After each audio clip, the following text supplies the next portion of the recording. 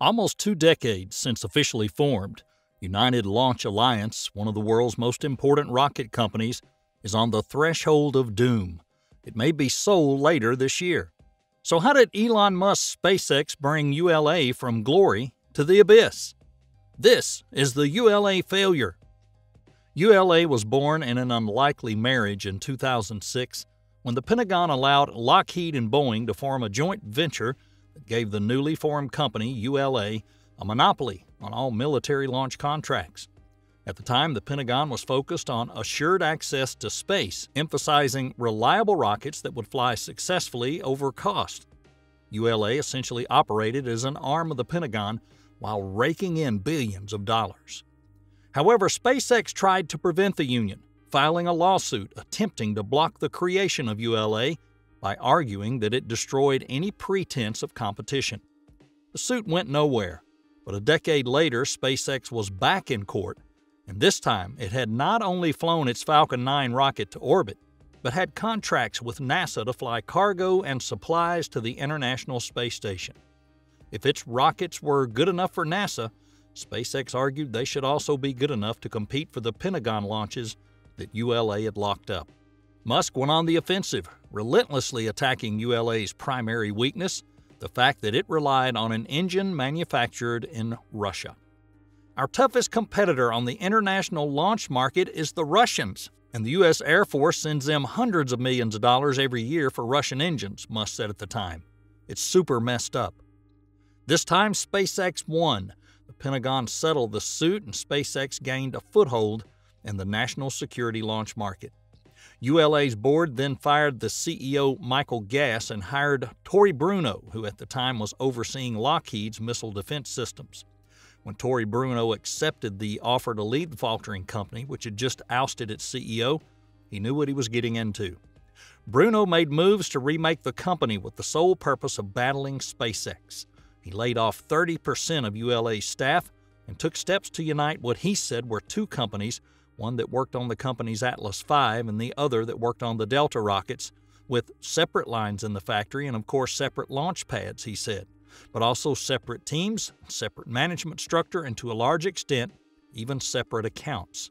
It was a massive overhaul, and he had to do it while maintaining ULA's successful launch record. He pitted suppliers against each other, making them compete, and then giving each much more volume, but only if they would cut price. He also decided the company couldn't just sit back while Musk and SpaceX gobbled it up. "We had to take the fight to the competitors," Bruno said. "You can't ignore the other guy and let that company do whatever they want and have an open playing field." He also knew he had to get ULA off the Russian-made RD-180 engine. And then came an unusual marriage, Blue Origin, a startup that had been secretive about its ambitions, and ULA, the big defense contractor that represented the military-industrial complex. But they both wanted to see the engine which Blue planned to use in the New Glenn rocket come to fruition. I think the U.S. needs to have an American-made booster engine. And finally, I think for humanity we need access to space, said Jeff Bezos when he and Bruno announced the partnership, and that was in 2014. This will move all those things forward, and I feel great about it. Bezos and Bruno hit it off, two space geeks with a deep knowledge of rockets and how they work. "I was surprised the first time I sat with him," Bruno said of Bezos. "I don't think I would hurt his feelings if I said that, but I was very surprised at how well-versed he was in the technology. We kind of hit it off right away. We had the mutual passion for space and rocketry. He's the real deal. He's not faking it." As a result, in 2018, Bruno selected Blue Origin over Aerojet Rocketdyne, but the deal has not worked out as well as he'd hoped. At the time of the initial agreement, Blue Origin said the BE-4 would be ready for flight by 2017, but it was not ready until last year when Blue Origin completed the delivery of BE-4 rocket engines for the first ULA Vulcan launch. Publicly, Bruno's maintained a professional posture, saying he had confidence in the team at Blue and they would deliver, but privately, he was frustrated with the delays and pressured Blue to get the engine ready. After having engines, ULA now hopes that Vulcan can fly in May. Perhaps most significantly, it recently signed a contract for 38 launches to help install Amazon's Kuiper internet satellite constellation into orbit as part of the largest commercial launch contract ever. That's on top of 9 launches it had previously won and gives ULA a new line of commercial business that could sustain it for years, as Bruno seeks to give ULA a solid footing for the future. Vulcan is much less expensive than the Atlas V that currently flies, Bruno said. As the flight rate goes up, there are economies of scale, so it gets cheaper over time. And of course, you're introducing reusability, so it's cheaper. It's just getting more and more competitive. Well, that's the theory anyway, but with Starship, SpaceX could disrupt the market yet again and continue to dominate the industry. Amazon has also hired Blue Origin and Arianespace, the French rocket company, to launch batches of its satellites. And the space industry has gone through enormous change since Bruno took over at ULA. There's other U.S. competitors coming up as well, including Blue Origin, Rocket Lab, and Relativity Space.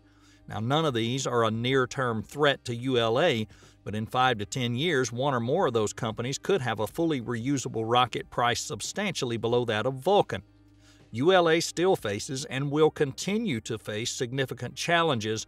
Matthew Weinzierl and Brendan Rousseau, who teach space economics courses at Harvard Business School, they wrote that in an email to the Post. Even with ULA's heritage, certifying a new launch vehicle is no easy feat. It is still rocket science after all. And even if the Vulcan's early flights go well, ULA's competition, many of whom are nimbler and more vertically integrated, will not be standing still. Indeed, last week, Arstechnica spaceflight reporter Eric Berger writes the prominent launch provider ULA is up for sale, and that investment firm Morgan Stanley and consulting firm Bain & Company are overseeing the transaction. 3 unnamed sources reportedly confirmed to Berger that potential buyers have been contacted about the opportunity, and the sale could happen in the coming months. Parent companies Boeing and Lockheed Martin are remaining tight-lipped on the matter, independently saying they don't comment on potential market rumors or speculation about financial activity. The potential sale of ULA comes with many questions for a buyer. Foremost among them is likely to be the long-term viability of the traditional space company at a time when SpaceX has taken a dominant position in the global launch industry. Another important factor in ULA's viability is its need for investment. Over the last 2 decades, the parent companies have tended to pull profits out of ULA rather than invest in the development of new technology. Vulcan, for example, was developed largely with money from the U.S. military. The Department of Defense supported the development of Vulcan engines and solids and provided development grants worth about $967 million directly to ULA. To become competitive in the new era of commercial launch, a new owner will likely need to free ULA to innovate and provide the funding to do so. And that just about wraps it up for today's episode. Don't forget to share your ideas in the comment section down below. Everyone's support motivates us to create more quality video. And for that, we thank you so much and hope to see you next time.